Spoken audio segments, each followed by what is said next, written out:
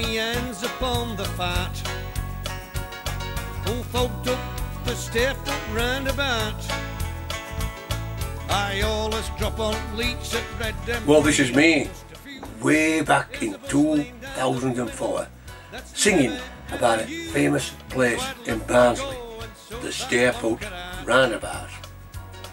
Now, I want to talk about another place, famous place, that I knew well when I was a young lad. Problem is, when I mention it, nobody's heard of it. It's called Barebones, or the Barebones in Barnsley.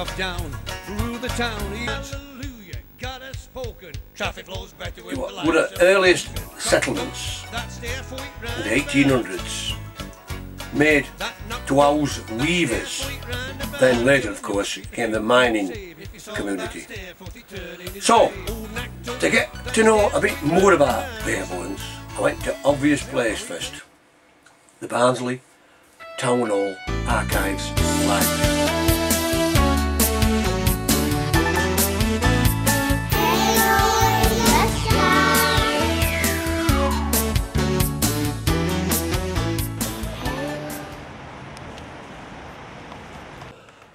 So to find out all the answers, I've come to the Town Hall, the Barnsley Library Archives, and I've come to see my old friend Paul. Just explain, Paul, who you are, what's your official title? My name is Paul Stebbing and I'm the Archives and Local Studies Officer for Barnsley Council, and I manage the archives of the borough, which date back 850 years to the 12th century. And we've got approximately 18,000 boxes of archives that cover all aspects of Barnsley life over the centuries. So we've got council records, records relating to families, political parties, schools, businesses, the whole shebang. Township of Barnsley, which was compiled in 1856 for the local Board of Health, and yes, we can clearly see the use of the term barebones for that area. And with it being a very official map, it tells us that barebones has gone from being used just as a local colloquial name to one that's actually here on an official document, which is interesting. Wonderful. I mean, it doesn't tell us why it was named Barebones. There's no definitive answer as to why it was called Barebones. It may go back centuries. I am Gillian. I'm a visitor service assistant that works in archives and local studies. And she's a man of information, pardon the pun. Right, Gillian, we do know it started as a weaving community. Do you know anything else about it? Well, the houses were all weaving houses. They had the big rooms in the cellars that would accommodate the big frame. The looms, and it would all be piecework, so that all the family would work together doing the work. Because they would get paid for every piece that they produced. Apparently Samuel Beckett, he started it all off in the early 1800s. That's the same family who built the hospital, of course. Interesting. Apparently they used to get the water from the Sow Dyke, a dike that runs into Barnsley, but it got that contaminated, with all the contamination that they had to move to. Could have, so that falls into line. Yeah, and of course they would have needed the big fields to lay the linen out on. That was the practice then. And the air would have been cleaner and the water would have been cleaner.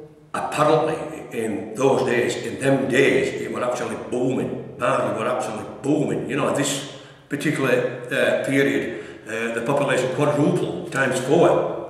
By this particular period, the linen trade was actually starting to decline. And especially the hand loom weaving, as we call it, because the factories were coming into existence. Automation. So electricity. This was the start of the decline of the linen industry and the rise of the coal industry. It's very interesting. 1856, don't forget, just before the Oaks, 10 years before the Oaks. So I've set off to see Mr. Barnsley himself, Mr. Peter Doyle, and this is where we're going to, the Eyston Road Workingmen's Club, or Common Club as we know it. For some more answers. Well, I wanted some first-hand information about the Barebones. and I've come to see Mr. Barnsley himself, Mr. Peter Doyle. Now everybody knows him, everybody. Ex-councillor, ex-mayor, ex-owner of the Barnsley Football Club. In his younger days he had a pipeline business and employed some 500 people. 500 people, Pete? Yep. And now we're in the Worsborough Common, what's posh name? Eyston Road Working Men's Club. Eyston Road Working Men's Club, or us locals call it Common Club. Common Club. Right, Pete, let's go for it. So, you were brought up in Barebones. Were you born in Barebones? Yeah, I was born 1 Union Street Court, but we used to know it as Union Street Backs. And that was just at bottom, but back at Old Warrior Pub. Old Warrior? Off Sheffield Road. Right. So, let's just, I want you to explain to everybody, neutrals, as it is now, what boundaries at Barebones. I think it's in like a quadrant, a square, if you like. You shift Barebones, you let it move round. We all accept Barebones came down when you come down from Sir Wynn Street, top of Wynn Street went down Providence Street, that come round. Yeah. Duke Street that went down and then into Wood Street. Yeah. Round Ely Street. Yeah. Lemon Street. Yeah. Toll Pit Yard.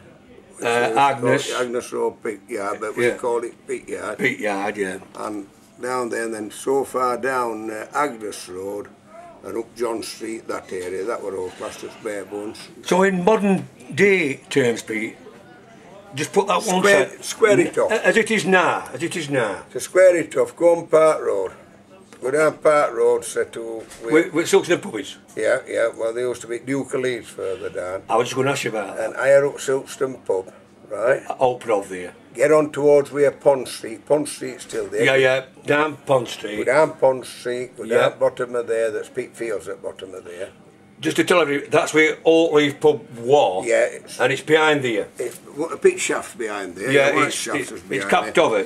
Yeah, I've done a small drawing just trying to show you, like, later on, I'll show you that. Yeah. But that boundary, Pete, just carry on with boundary now. And then you went down... We're at bottom of Day Street now. Bottom of Day Street, come down Agnes Road. Down. Yeah. That's where Wood Street runs into it. Yeah. You go down. Morrison's, opposite Morrison's. Yeah, this side of Morrison. Other side, not that side, it were all top side of Morrison's. Right. Up Joseph Street and John Street and up them there. Up near the rag shop. And you came back out into Whaley Street. So it was that area. Off Sheffield Road as well, like? Yeah, well, this side of Sheffield Road, you know, once you go up Union Street, all that area, it was classed. The class it as Barebones. Yeah. And nearly everybody that lived there, like us, we went to New Lodge in 1947, bad winter. And we were there 18 months, then we come back to 4 Wynn Street, which was bang plumbing centre at Barebones. So can you tell me, Pete, Barebones, why were it called Barebones? Well, we were all us as kids. I'm 74 now, but as kids we were made to believe that there were two pointers to it being called Barebones. One, that there were a scaffold there that once they'd catched a villain or someone that had done a serious crime, the young man left his bones in a cage, so as it went to Barebones, and they had them up and down country all over. And it was a warning, this is what you get if you come here, you left us rot in a cage. And where were that? That was just at the bottom of Wood Street. There used to be a great big old Victorian lamp there, and they said that's where it was, where they put that Victorian lamp. It was a big, massive, beautiful cast road. You know, it was beautiful how it done it. So bodies rotted away rotted to bones, and that's one of the answers. It does come out, and I have seen that in one of the old books that I read somewhere. Big cast iron lamp post, and as kids we were told there'd been, at the time, there were a gibbet there. Whereabouts were this, Pete? That was there, just there. With this bungalows? With this? Just about, I'll show you exactly where. See where that fencing is? Yeah. Where that square is there? Yeah. That square, just don't think, it was stood up there, big ornamented cast iron lamp. Because we used to come down, sliding down Wynn Street, down Ely Street and straight down to the square practically that way and run all the way back. And the other one was they're up in Pickfield, just this side of Pickfield. Yeah. There were, well, it was a glue shop, and they used to fetch all the bones, bare bones, because they cut the meats off them. They used to fetch them there in horse and cart, and they used to boil them to make glue. Now that's the other reasoning. And then you take it between them, but I do think that they're both right, because I have read a book about that and all, a glue shop up on there, and that's nicknamed Up with Bare Bones, because they used to take the bones to melt down, to boil to make glue, and also where they used to hang a villain and let him rot in cage to give a warning to anybody coming in. Like a deterrent. Yeah. So, my God. I mean, you've got to look at it and take it as is. I know I've read some book somewhere where that also verified it. It might have got lost in myth, in you know, and you know. I don't think, you know, because Barnsley was a prosperous town of prosperous people. I mean, look at cotton and things that we're doing here. Yeah. And leather tanning. What amazes me, Pete, when I tell young'uns, these young kids now, it's off bare bones, they ain't a clue what you're talking about. No, I've got to say, open your flats. See, they ain't a clue. Sadly, a lot of people weren't as proud as I am from where I was born and bred, and I'm proud, and I can tell you, they were the loveliest people. You could go in any house. If mother was poorly, you got fed with next door neighbour, and you were put to bed with him. And that sort of people, communities it was. Well, a lot did get like, you know, what you're on about, we didn't come on the bare bones. Well, they were bred and born on bare bones, and they should be proud to say so, because that were a very proud bunch of people. It won't like it is today, this me society. Shared everything. Yeah. If somebody got it, you had a share on it. And they used to bake, you know, they used to bake oven bottoms. One woman would bake Monday, and they'd get it. So one would bake Tuesday, and you got fresh bread Tuesday. One would bake Wednesday, and they were set to neighbours would share oven bottom cakes, so you had fresh bread every day. But they were always there. Anybody sick, they'd sit up. I've seen my mother when they've knocked on the wall at 4 o'clock, so husband could go to bed. She's gone in and sat with his wife because she was poorly, and that's how they used to do it. It was just a lovely, solid community. Well, we know what happened, split them up. When they knocked them down. I'd like to get to know date when when they knocked them down. It was in stages, wasn't it? Well, I can hear it. I can tell you exactly, because I came home, I was last to be married in Wood Street, and they were wedded in Wood Street, and they were in 63. March 63, March 63. And all far side, Providence Street and all them had been knocked down. Most of Reilly Street down bottom end had gone. And then from there it just went one after another, after another, after another. We come from a town, they like to put us down, and we've got a halo in the sky. We go for a stroll round the Tuscan wall, ate our Albertus pork pie. They tell me up in Lock Park there's a geezer. He thinks he's looking at the Leaning Tower of Pisa. Get this end down and come to our town. We've got a halo in the sky.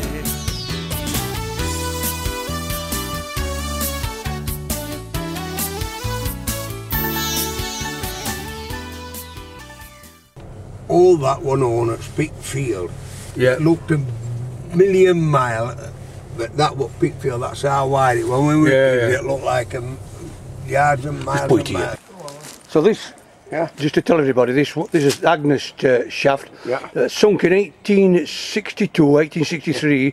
It went to a depth of 150 yards to Barnsley bed, prime seam. Roughly 400 men worked here, and it closed roughly 1905 due to the fact that it was too far away from railway.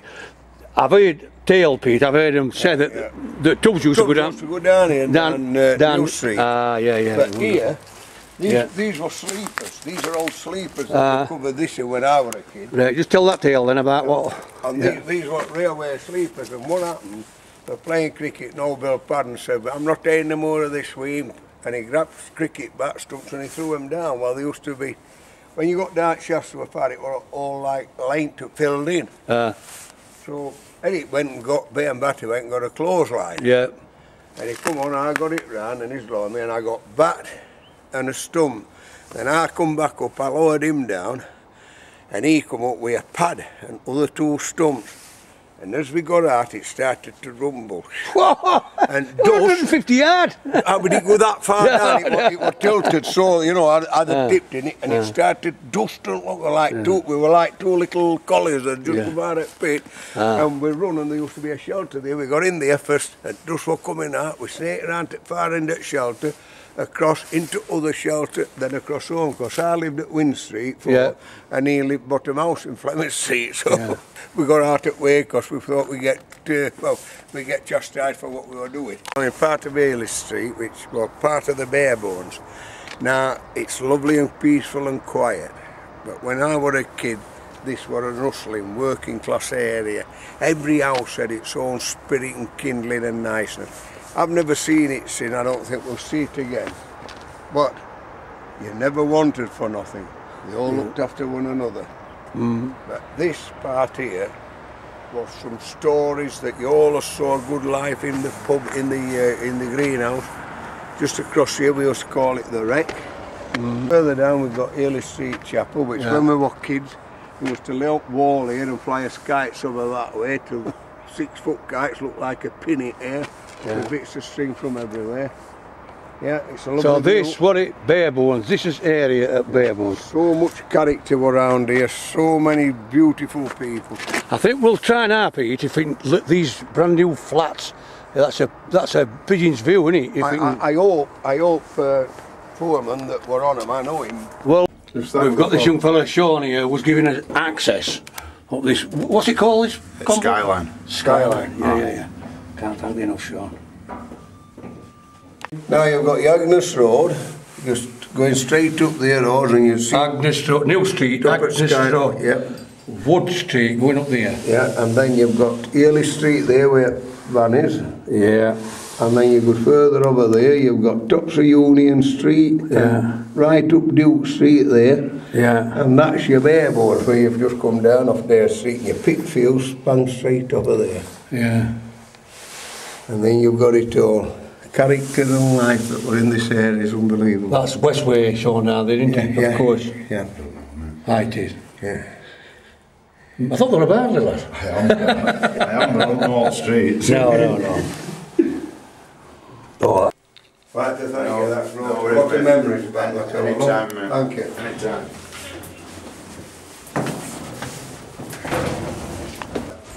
Thanks so much, Sean. Hey, mate. Anytime. Where were you born, Pete? Where were you? Imagine, straight down there, this is where Union Street came straight off there. Just a slight gimp, not as much as it's got. And then there was a gap that was Old Warrior right up middle of the road. Old Warrior was here? Old Warrior right in middle of the road, right where they've got that island now going up middle, just to the side of that actually, if you get a proper measurement. And you came just up from Old Warrior. Yeah. And there was a gap here, and we came in, and our house was called #1 Union Court. So that way the trophy getting there. I think it'd be about here, this road near. Don't forget this was it Oggy's, wasn't it? Oggy. Yeah. But when it was Old Warrior, like it was way down there, when it was Old Warrior. But then you bugs up, water came up like that there. Did he? Yeah, because with a little square window, and that was straight on to bugs up wall, and that was somewhere like there. Yeah. Wonderful. Yeah. So roughly here then, bugs. Aye. I wonder if that what took them to see it. That's where we used to snake in over back. And it was they're only about 3'6". But this is what I remember. It always reminds me of Barebones. We used to go to pictures on a Saturday afternoon. The Star Cinema, they called it. The Bugs Out. Oh, it was hilarious. The serial, Flash Gordon's Trip to Mars. There'd be a cartoon first, then this serial. We were hypnotised. Episode 8, The Death Ray, and this is what happens. evil Emperor Ming has Flash trapped. He's got him trapped. He pulls the big lever on the death ray machine to half power. Then he says, full power! And then he said the immortal words, nothing can save Flash Gordon now. Oh, it was hilarious. Hilarious. Everybody was hypnotised. We all went home from pictures. How's he gonna? How can Flash escape the evil Emperor Ming? He was like a devil, this Ming. Anyhow, we went. We waited. Next week we waited in anticipation on pictures opening. We all went in. Cartoon come up. Then it come on, Flash Gordon, Trip to Mars, episode 11. Episode 11? We was 9 and 10. Well, it was chaos. They were chucking sick packets and all. Oh, it was horrible. Riot. Manager come out, they stopped film, he come out. Now then kids, I've got to explain to you. They all were going boo boo, he says. These things come in reels. Episodes 9 and 10 are missing. And I always remember what he said, he says, we've lost one and brought other. Ah, wonderful, wonderful days.